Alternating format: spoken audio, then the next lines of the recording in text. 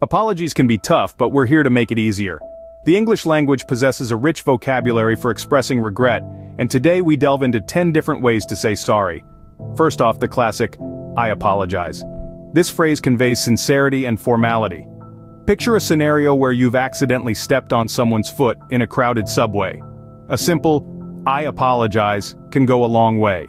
Next up, "I'm sorry." It's the most common phrase used to express regret. For instance, imagine forgetting a friend's birthday. A heartfelt, "I'm sorry I forgot your special day," can help mend the situation.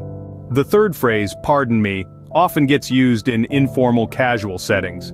Suppose you bump into someone while navigating a busy sidewalk. A quick "pardon me" can soothe any ruffled feathers.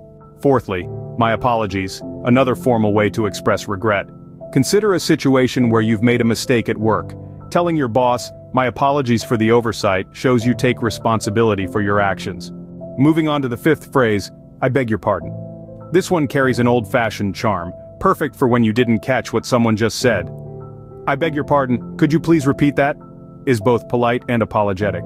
Our sixth phrase, "forgive me," is more personal, suitable for situations where you've wronged someone close to you. Picture a scenario where you've unintentionally hurt a loved one's feelings. Saying, "Forgive me, I didn't mean to upset you," can help start the healing process.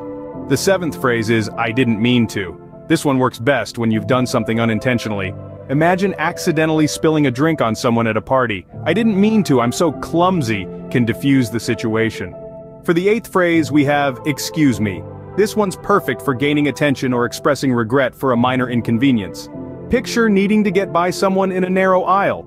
And "excuse me, I need to get by" is both apologetic and considerate. Our penultimate phrase is, "my bad." This casual slang phrase is great for less formal situations. For instance, if you accidentally take someone's coffee at a cafe, a quick, "my bad, I thought it was mine," can clear up the confusion. Finally, the 10th phrase, "I owe you an apology." This one's perfect for acknowledging your mistake and taking responsibility. Imagine forgetting to meet a friend for lunch, and "I owe you an apology, I completely forgot about our lunch," shows you recognize your mistake.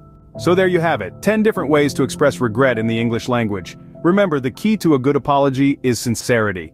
Practice these phrases in your daily interactions and see how they can help smooth over any bumps along the way.